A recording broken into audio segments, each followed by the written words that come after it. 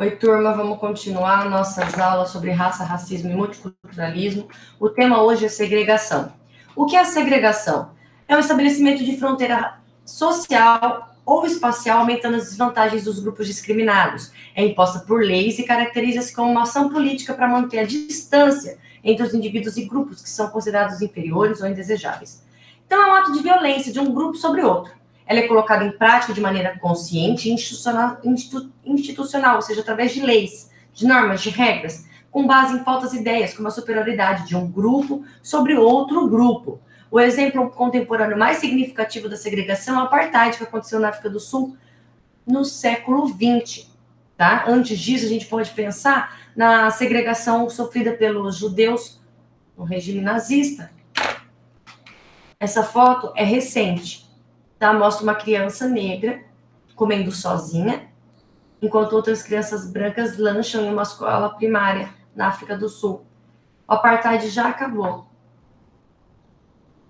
mas ainda persiste atitudes racistas e discriminatórias. No Brasil, apesar dos avanços legais que criminalizam diferentes formas de discriminação, são numerosos os episódios de atitudes preconceituosas. E quanto mais essas atitudes acontecem, gente, mais coloca estigma numa parte da população, gerando violência. Como assim estigma? É criança, a criança da favela de hoje é o bandido de amanhã. Já escutei isso de autoridades, vindo, tipo, não exatamente nesses termos, mas olha essas crianças. Quem nunca viu os policiais revistando mochila de criancinha na favela?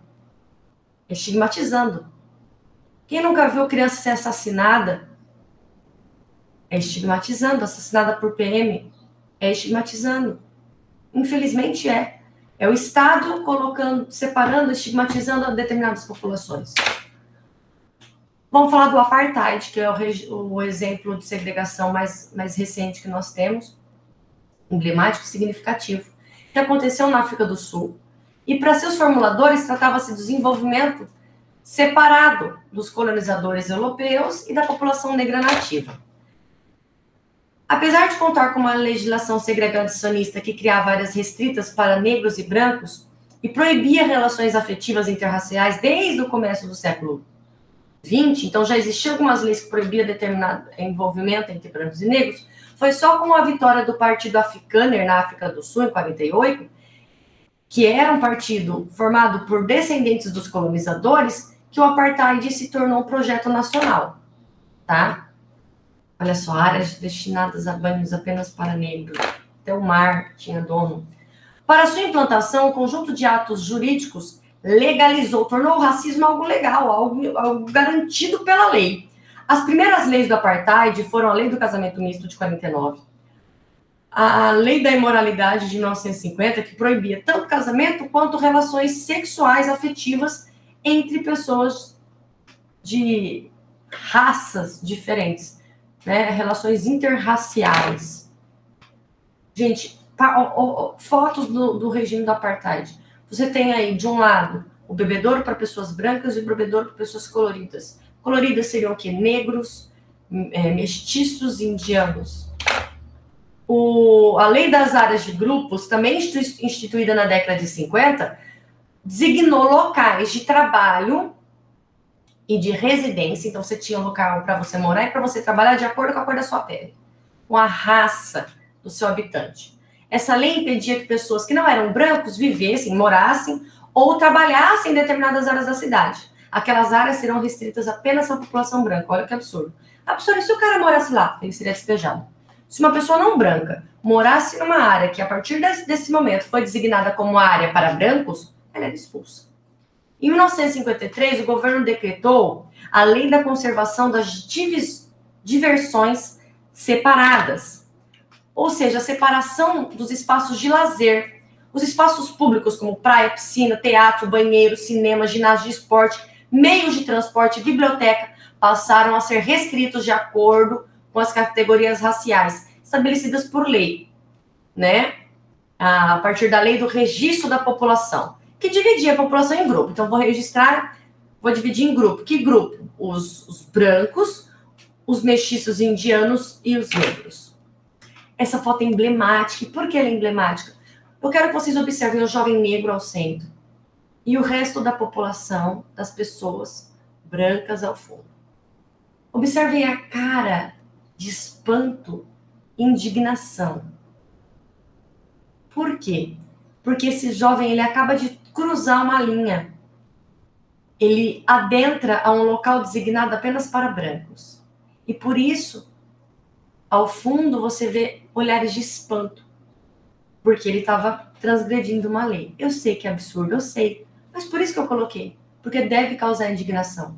Se a gente não conhecer o que aconteceu, se a gente não tiver indignação pelo passado, a gente está fadado a repeti-lo. A gente está vendo no nosso país o passado se repetir com uma certa frequência, não as coisas boas. Nós temos um saudosismo por algo que não é legal. Então a gente tem que estudar mais, a gente tem que conhecer mais, a gente tem que conhecer a nossa história do nosso país e a do povo como um todo. Ok? E fique claro, o regime segregacionista sul-africano terminou em 94, com a eleição do Nelson Mandela. Tem veneração pela história dele, ele é incrível. Principal líder da resistência do Apartheid na África do Sul, ele foi preso por lutar contra o Apartheid em 62. Ele ficou preso até fevereiro de 1990, onde foi libertado aos 72 anos, em virtude de pressões políticas e sociais exercidas sobre o regime sul-africano do país em todo o mundo. Ele continuou a luta contra a segregação sofrida por negros em seu país. Aqui foi quando ele foi eleito presidente da África do Sul, o primeiro presidente negro da África do Sul, que tem uma população estimada em mais ou menos 85% de negros e 15% de brancos. Ele foi o primeiro presidente negro. Isso é muito emblemático. Presidente da África do Sul de 94, ele foi eleito presidente da África do Sul em 94 e comandou a transição do regime do Apartheid para uma África democrática multirracial, onde, sem o Apartheid. Na atualidade, apesar do fim do regime, a segregação, a crise econômica, a desigualdade social fazem com que a maior parte da população, da qual os negros são maioria absoluta, ainda vive em condições de pobreza e de miséria. Dos dados do relatório da ONU, o Estado das Cidades do Mundo, de 2010, colocaram a cidade sul-africana de Johannesburg, Ekurhulem e Buffalo City como algumas das cidades mais desiguais do mundo. Por que desigual? O regime do Apartheid acabou em 94. Onde a renda estava concentrada? Na população branca, que tinha acesso aos melhores trabalhos, a moradia, tudo. O negro foi segregado. Isso não é fácil de você mudar. Não é nada fácil. Por isso elas continuam tão desiguais. Raça, racismo e etnia. Aspectos socioantropológicos. Gente, ao longo da história da humanidade, foram frequentes encontros entre os grupos cujas diferenças eram percebidas pelos traços físicos. Essas características passaram a servir como critério de classificação dos grupos humanos. Somos diferentes, somos diversos, temos características físicas diferentes, né? Todos nós. A partir do século XV, os europeus se lançaram na exploração do mundo, das grandes navegações. Nessa época, as diferenças entre os grupos humanos, com base no fenótipo é o conceito da biologia que define o conjunto de características físicas de um ser vivo. Fenótipo, branca, cabelos escuros, olhos castanhos, esse é o fenótipo, né? A descrição física. Associados aos interesses econômicos e políticos das elites das metrópoles, serviram como critério para justificar a exploração dos povos nativos da Ásia, da África, da Oceania e das Américas pelos colonizadores europeus. Sejam eles espanhóis, ingleses, franceses, portugueses, dentre outros. Gente, vamos rápido! O português não se sentiu superior ao indígena e tentou escravizá-lo para trazer a civilização ao indígena? Não foi a mesma coisa com o negro? Nós temos que levar a civilização a eles. Eles se consideravam o ápice, o centro. Eu sou civilizado, todos os outros não. Então eu posso subjugar todos. Vem daí essa ideia. É histórico. Não tem como desassociar uma coisa de outra, ok? Por apresentarem características físicas e culturais diferentes, os nativos passaram a ser considerados inferiores, em alguns casos desprovidos de humanidade.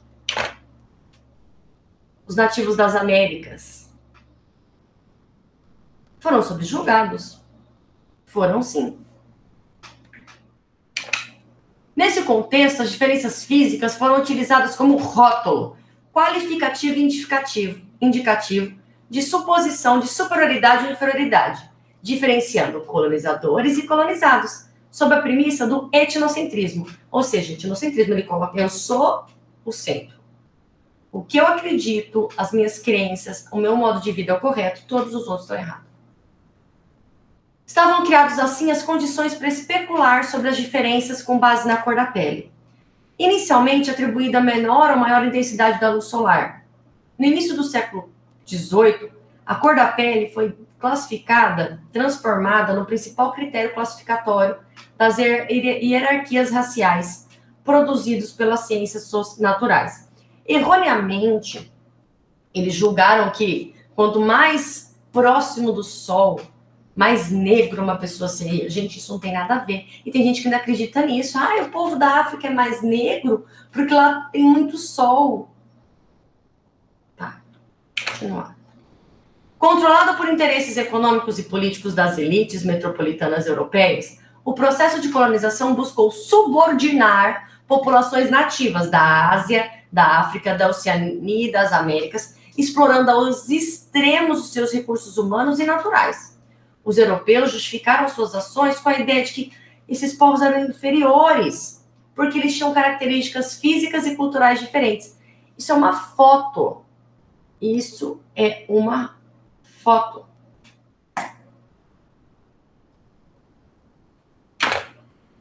Constituía-se, assim, uma forma de agir perante o outro que conhecemos como racismo, e que envolve toda ação preconceituosa, discriminatória ou segregacionista, perpetrada contra quaisquer indivíduos e grupos por causa da sua origem étnica ou racial. Raiva não, fico com pena. Quem tem preconceito, no fundo, também sofre. É mais uma vítima da própria ignorância. Essa foto, ela chega a arrepia, gente, do absurdo. Como teoria, tentava-se justificar a superioridade europeia com base nos supostos atributos herdados biologicamente. Tratava-se de uma visão de mundo carregada de ideologias, pensadas como falsa consciência da realidade. Eu acredito que isso esteja certo. Mas está uma falsa consciência. Que escondia um fato confessado. Qual que era o objetivo por trás disso? A relação de poder, de dominação de um grupo sobre outro. Dos colonizadores contra os colonizados. A ideologia do racismo baseou-se em estudos de comportamento humano que procuraram explicar as diferenças sociais e culturais, apoiando-se nos conceitos das ciências naturais. Tais estudos influenciaram a criação de teorias raciais e eugênicas que buscavam justificar a ideia da existência de povos inferiores e superiores. Essas teorias ainda são a base do pensamento que sustentam o racismo até os dias de hoje. Gente, umas coisas assim que não faz sentido.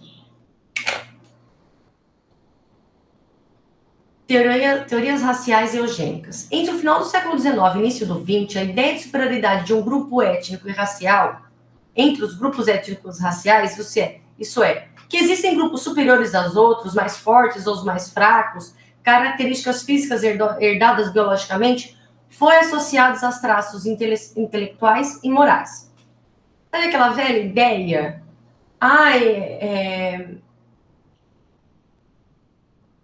É mais forte, é mais inteligente, por causa da cor da pele? Se propaga algumas ideias como essa até hoje. Vem daí, ó, do passado racista, eugênico. Essa soma de suposições deu suporte para a difusão de argumentos pretensamente científicos, ou seja, finjo que é ciência, mas não é, que justificaram ações políticas de controle social exercidas pelas elites dominantes sobre a população dominada. No fundo, eles lançaram essas teorias para que os povos colonizadores pudessem dominar os demais, e mais nada. Para esses estudiosos da época, o termo raça definia um grupo humano com características próprias, físicas, psicológicas e culturais. Então, um grupo tinha característica física, é branco, é negro, é amarelo. Psicologicamente, é calmo, é nervoso, é louco. É cultural, é superior. Tá entendendo? Eles classificaram dessa forma. De acordo com essa visão, e elas eram transmitidas pelos seus antepassados. De acordo com essa visão, as diferenças humanas são determinadas pelo fator biológico. Então, se você é de determinada raça, você tem aquelas características físicas, psicológicas e também culturais. E os indivíduos são herdeiros dos traços físicos e também das aptidões do seu grupo. Aptidões, ou seja, aquilo que você está apto a fazer. Ser mais inteligente, ser mais forte. Olha que absurdo. Mas por que você já tem um absurdo que você está falando isso? Porque a gente tem que entender essas teorias. Porque são elas que dão a base para o preconceito que a gente tem até hoje. O chamado racismo científico, que é a tese da eugenia, bem como seus defensores, surgiram nesse contexto. Entre os representantes dessa linha de pensamento estão o pensamento europeu, tiveram forte influência no Brasil os ensaístas franceses, o ensaísta francês Arthur de Gobineau e o médico italiano Cesare Lombroso. Vamos falar da teoria dos dois. Gente, observem que essas imagens são dessas teorias raciais, por isso que elas estão inclusas nos slides. Eles vão classificando através do formato do rosto as características físicas realmente da população. Olha só. Segundo Gobineau, existem 3 raças puras: a branca, a negra e a amarela. As demais variações seriam consequências da miscigenação, da mistura entre elas. O seu principal argumento de Gobineau é que cada raça apresentava uma característica física, psicológica e social própria. E a mistura dessas raças resultaria em degeneração da considerada mais desenvolvida, a branca. Ou seja, a branca é a mais desenvolvida. Se eu misturar a branca com a negra, degeneração, ela não vai ser desenvolvida, ela não vai ser. E a branca com a amarela também não. Então, o branco é a melhor que tem. É a mais pura. Observe, é um absurdo. Tá. Só que, por outro lado, ela ajuda a raça amarela e negra a se desenvolver, a se misturar. Como assim? Olha, gente, essa ideia do Gobineau, Arthur de Gobineau. A raça branca é a mais superior. Aí a amarela tá aqui. Se eu misturar a branca com a amarela, não vou chegar aqui na branca. Não vou ser tão inteligente, tão perspicaz, blá, blá, blá, o que ele acreditava. Mas eu também não ficaria tão embaixo, então eu subiria um pouquinho. Eu ajudaria essa raça a se desenvolver, porque ela era considerada subdesenvolvida. Tá bom. Quanto mais uma nação fosse miscigenada, como o Brasil, porque nós somos a mistura de vários povos, cores, o Brasil é multicultural, mais seria o grau de degeneração observado, ou seja,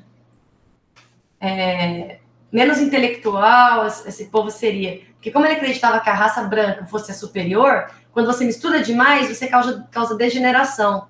Ou seja, não é tão bom. Eu sei, é até difícil de falar, porque é tão absurdo, a meu ver, que até para eu expor isso, é complicado.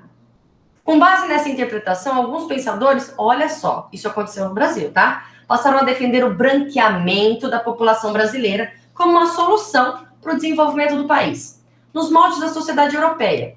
Entre esses pensadores estavam Nina Rodrigues, que era jurista, e o antropólogo Nina Rodrigues e o jurista historiador Oliveira Viana. Esse quadro é bem interessante, é de Modesto Brotos, chama-se A Redenção de Cã, é de 1895. Olhos sobre tela. O que vocês observam nessa imagem? Gente, é emblemática, ela retrata a ideia de Nina Rodrigues e Oliveira Viana. Você tem a avó da criança à esquerda, a mãe da criança ao centro, o pai da criança à direita e a criança no colo da mãe. A ideia do branqueamento da população. Olha a avó louvando a Deus pelo netinho. Ela tá bem nesse contexto, tá? Essa tela foi produzida nesse contexto. Para Cesare Lombroso, cara, eles usavam como uma espécie de pseudociência para justificar as ideias dele. A diferença entre uma pessoa honesta e uma criminosa estaria relacionada aos aspectos físicos. Observe, está medindo, né? Ele mediu os criminosos para ver quais eram as características comuns entre eles. A distância entre os olhos, o tamanho do nariz, a largura da boca, a dimensão do crânio, do queixo, da sobrancelha, das orelhas. Ele media tudo para achar características físicas em comum entre essas pessoas. Seus estudos procuravam organismos características próprias de criminosos. A ideia de Lombroso teve grande repercussão em diversas áreas do conhecimento, influenciando pesquisadores na Europa e na América Latina. Como assim, professor? Olha que cara de bandido. Cara de bandido. Bandido tem cara? Bandido tem cara? Gente, bandido pode vestir vestidinho, ter cabelo curto, morar em tantos lugares, gente, receber cheque em conta. Bandido é tanta coisa, gente. Sim, são crânios. Sim. De verdade. Ele pegava os bandidos, que eram condenados à morte, guardavam os seus crânios para poder estudá-los. Tá ali, ó, estuprador, ladrão, homicida, corrupto. Nossa, não ia ter lugar para tanto crânio no Brasil, né? Se fosse pegar os corruptos. Falsário, ladrão. E procurava as características entre esses bandidos. Ok? A difusão dessas ideias contribuiu para a efetivação do racismo como uma política ideológica. O critério racial passou a ser o elemento explicativo de diferentes aptidões, modos de viver, de ocorrência de tendências criminosas. As combinações das características físicas herdadas por uma pessoa, com certos traços físicos de sua personalidade, inteligência ou cultura, indicaria a existência de raças humanas consideradas naturalmente inferiores ou superiores. Deus que não seja Covid, amém. Essa falsa ideia levou muitos a acreditarem num determinismo dos caracteres biológicos herdados da natureza, sob traços da personalidade e da cultura. Gente, eu cresci acreditando, porque eu escutei, que o negro era mais forte por ser negro, que dançava melhor por ser negro. Isso vem dessa ideia preconceituosa de determinadas aptidões por raça. E eu só fui entender que isso se tratava de algo errôneo que foi passado a mim quando eu estudei isso. Demorou quase 20 anos. O racismo supõe a existência de raças humanas e a caracterização biogenética de fenômenos puramente sociais e culturais. Além disso, também é uma modalidade de dominação ou uma maneira... ou uma maneira de justificar a dominação de um grupo sobre outros, inspirada nas diferenças fenótipas da população, ou seja, na cor da pele, como ela é, né? Viu aí? O presidente disse que o racismo é coisa rara no Brasil. Tão rara quanto a humanidade e o bom senso, numa declaração dessa. A ideologia racial teve grande sucesso no Brasil do século XIX. A ideia de superioridade dos brancos europeus foi bem aceita por parte dos intelectuais da época, especialmente médicos, advogados e políticos, que desejavam construir um país à semelhança da Europa. A ideia era transformar o Brasil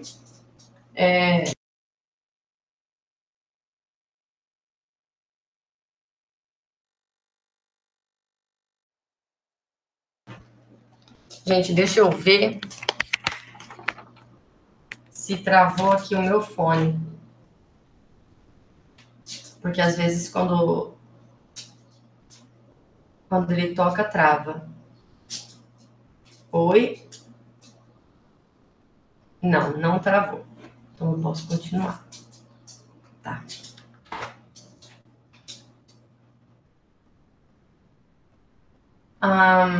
Como eu disse, a ideologia racial teve grande sucesso no Brasil do século XIX.